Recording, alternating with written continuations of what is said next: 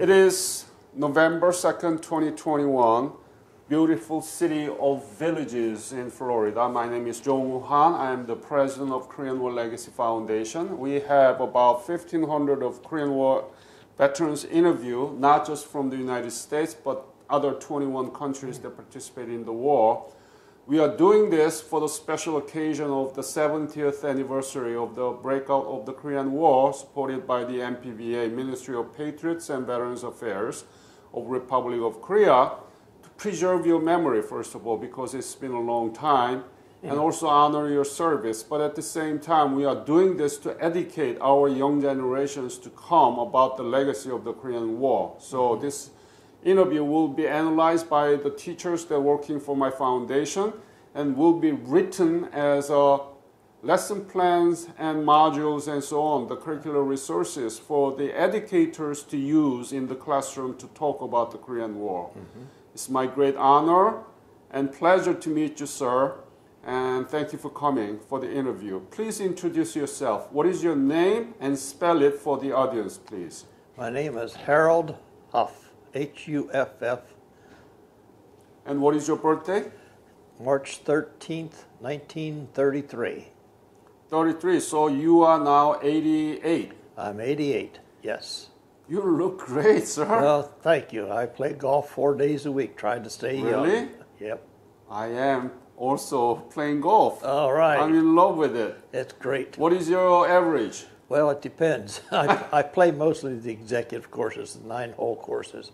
The 18-hole course, about hole 15, I get tired, so I don't play them as much Do you anymore. walk or riding?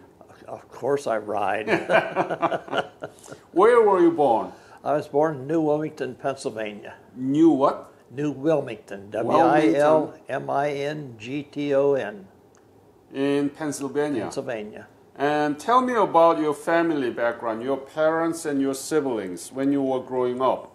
Okay, I was the oldest of 4. My father was never in the military, unfortunately. He tried to go in, but during the Second World War, but he was too old, so he didn't get in. But I did. I got drafted then. My brother was also in, who is now lives in Las Vegas, but he missed the Korean War. Of course, he was too young for it. So you were born in Wilmington, New Wilmington, and where did you go to school? I went to school in New Wilmington High School, then I attended Youngstown University. So tell me about the high school name. New Wilmington Greyhounds. New Wilmington. Right, Greyhounds was their mascot. Great what? Greyhounds. Hounds. H-O-U-N-D-S, Yeah, high school. When did you graduate? In 1951. So, when you were in high school, did you learn anything about Korea? I did not. They didn't teach anything about Korea? No, they did not. Why not? I have no idea. And so you didn't know where Korea was then in the map? I did not until I got drafted. Oh my goodness. So now you are the Korean War veterans, Yes. right? Yes, sir. So what do you think about it? You didn't know damn thing about Korea, now you are the Korean War veteran. Well, How did it happen? Well, as I said, I got drafted. Of course, I went to Camp Gordon, then now Fort Gordon, Georgia.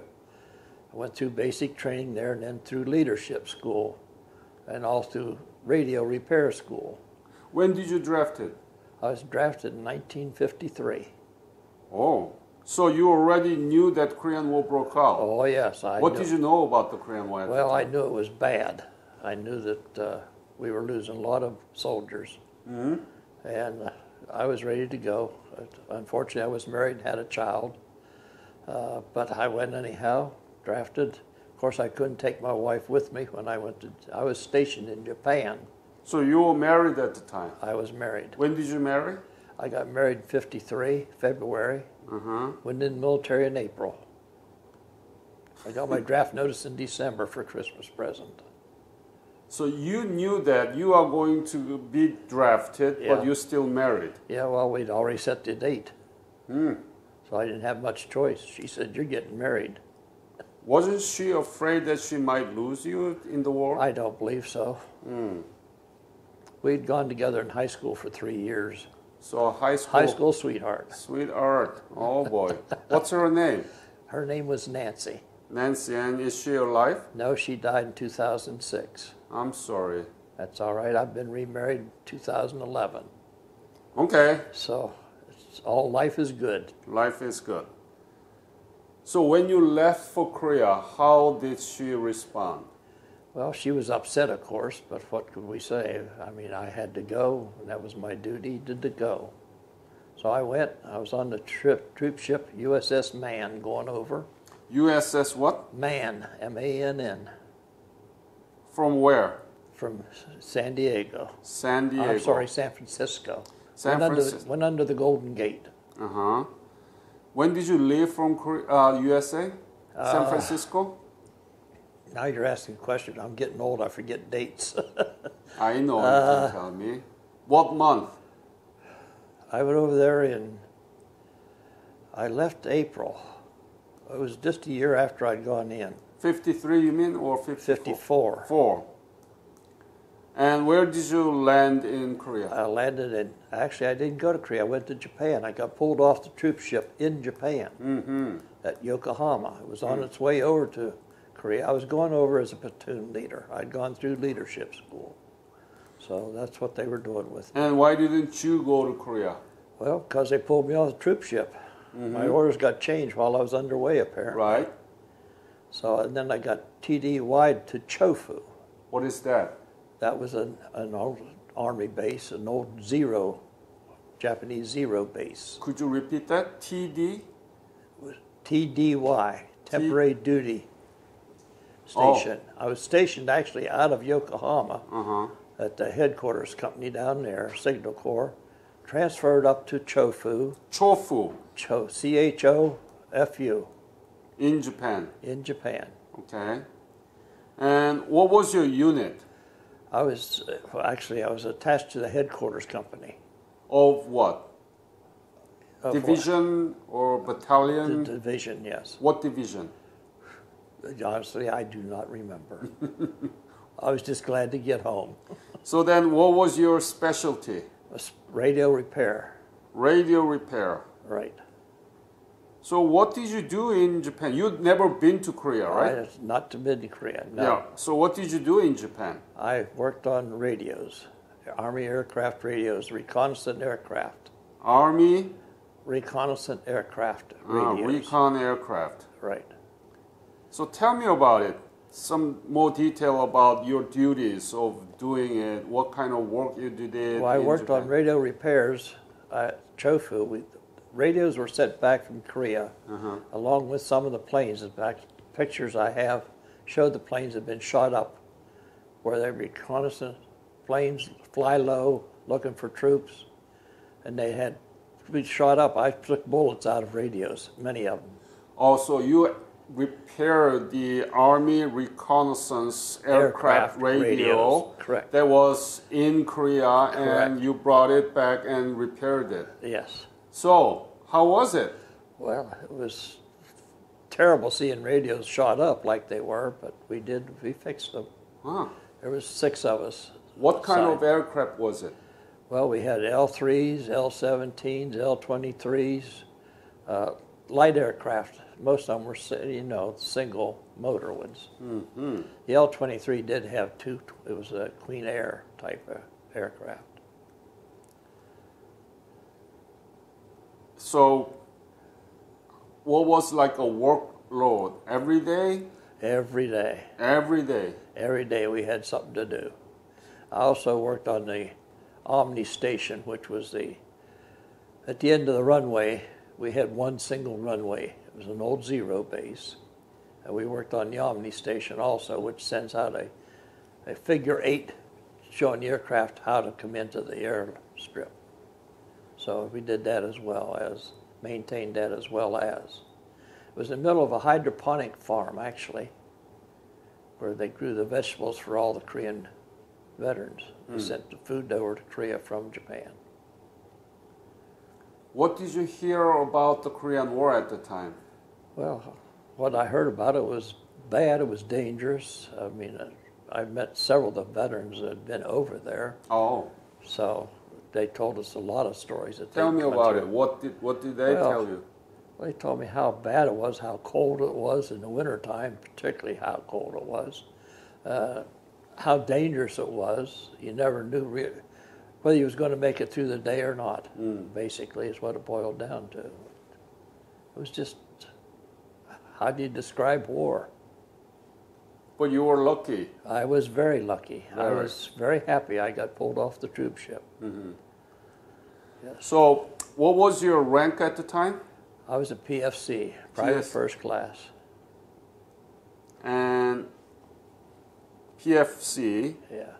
And tell me about the routine and the life there in Chofu. Well, of course, we got up and went to. We had tomatoes every day for breakfast, noon, and dinner. Why? I was in Mildred Hydroponic Farm, so they had plenty of tomatoes. So they grew tomatoes. So rather than go bad, we had them for breakfast every meal. So that was the thing we used to. Did you like laugh it? at. Oh, I love tomatoes. Oh, yes. So for they were good. You were lucky not to go to Korea, and you were lucky to have a tomato every meal. Every meal. That's right. I guess that's the best way to put it. Yeah, it was very interesting duty. It was something that I'll never forget. It was something that, well, after I got out of the military, I traveled all over the world doing work for the Navy in radios, telephones primarily. So it was an experience. It was an experience that I'll never forget. I'll always cherish, actually, even though it was a bitter time. So even that gives you the career path, and Oh, you've yeah. been all over the world I doing have. the same thing. I have. Yes, I was working basically on telephones after I got out, in the telephone industry type thing, and then I went to work for a government contractor and traveled all over. I've been to the Philippines, I've been to Diego Garcia, I've been to Italy, I don't know how many times, to Ireland, England, Spain. So I've been all around. You are a lucky man. Well, I was very lucky in that respect. Yeah. I've done a lot of traveling. I'm glad it's all over, though. I'm happy now. I'm settled down. So how was Japan at the time? It was in 1954, right? It was in '54, right. It was a whole lot different than it is today, I understand. Of course, I haven't been back, but I understand it's different. We would catch, weekends, we'd catch a train into Tokyo. We were about 20 miles out of Tokyo, near what we called the Japanese Hollywood. So we did see some of the Japanese movie stars on the train, but we'd go in every weekend. That was our weekend to go in and have a massage. The massage parlors were fantastic. Yeah. I mean, there's hot water baths and that. Oh, come out of there, felt like a noodle. So that was our weekend. There was 4 of us who went every weekend, did the same thing. So it was fun. We had a pool, an old Army Zero, or Japanese Zero ACAC gun emplacement they made into a swimming pool for us right at the end of our barracks. So we went right out the door and in the swimming pool. So, I mean, we had basically the good life, if you can say that, during war. Yeah. Why not? Why not, right? Yeah. It's not you made a choice, but it was given to you. It was given to me. Yeah. That's right. That's what we call luck. That's right. Yeah. Maybe you did good things before the life, Well, past life. I hope so. So when did you come back from Japan? I came back in '55. 55. Yes. And what did you do? After I got out of the military, Yeah. I went to work for AT&T, a long line repeater station. That's how I got into the telephone industry. So I worked Where? in Newcastle, Pennsylvania, which was 9 miles from New Wilmington.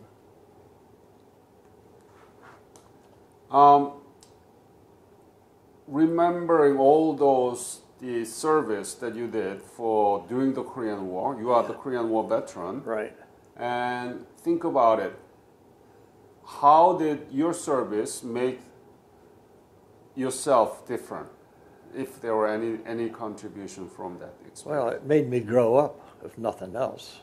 I think I think I have a feeling that everybody should have to spend at least a year in the military.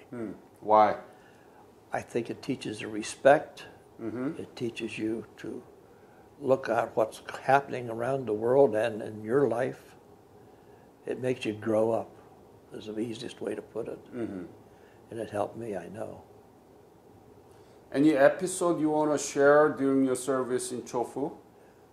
Anything you remember related to Korea or anything else, but you still remember it? I've forgotten so much. I'm getting old, I forget a lot of things. Uh-huh. I can't think of things specifically, other than that it was an experience that I'll always have with me.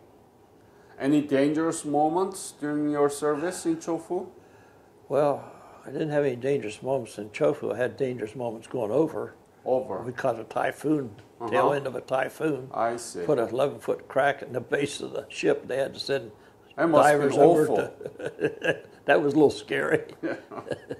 But other than that, I can't think of anything specifically. Uh-huh. I mean, I hate to see those planes come back all shot up, type thing, knowing that they were still shooting at us, even after supposedly the truce had been signed. Mm-hmm. Why do you think that Korean War, known as forgotten war, why it's been forgotten? You know, that I've often wondered that myself as to why. I can't answer why it was forgotten. But people just didn't take it seriously, as serious as they did the Second World War or as the Vietnam War. I don't think they took it as serious. And I don't know why. I've never understood why.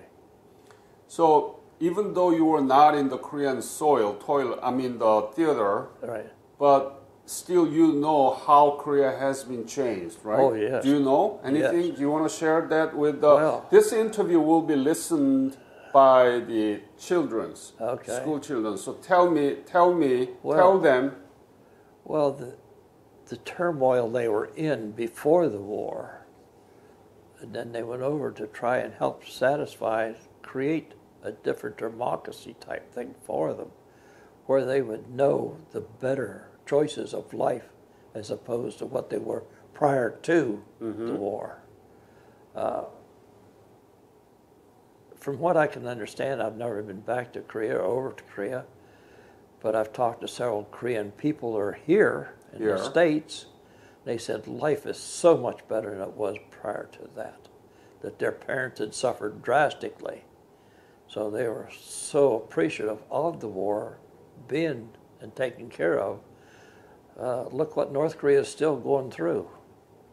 What do you know about North Korea now? Well, not a whole lot, because you don't hear a whole lot. But the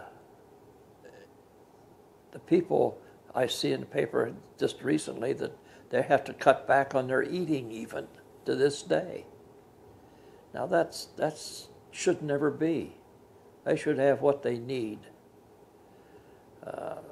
And South Korea, fortunately, is a complete opposite of that right now. Isn't that interesting, It's right? very interesting to me, that the difference of one little country, that 38th parallel, what a difference between the South and the North. Now, here in the States, the North and the South is pretty much the same. Or East and West, whichever way you want to go. Yeah. So we're fortunate. Very fortunate.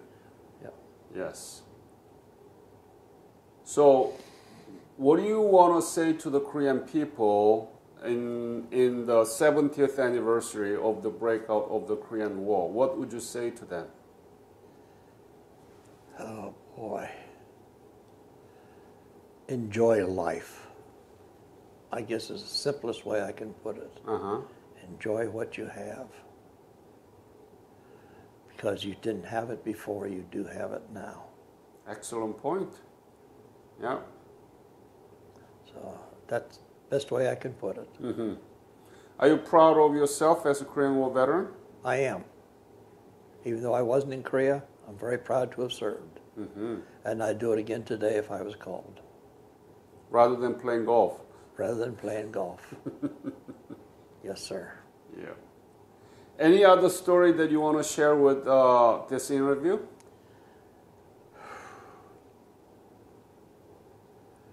I can't think of anything specifically. I mean, there's a multitude of things probably. I'm pleased with my life, the way it's turned out.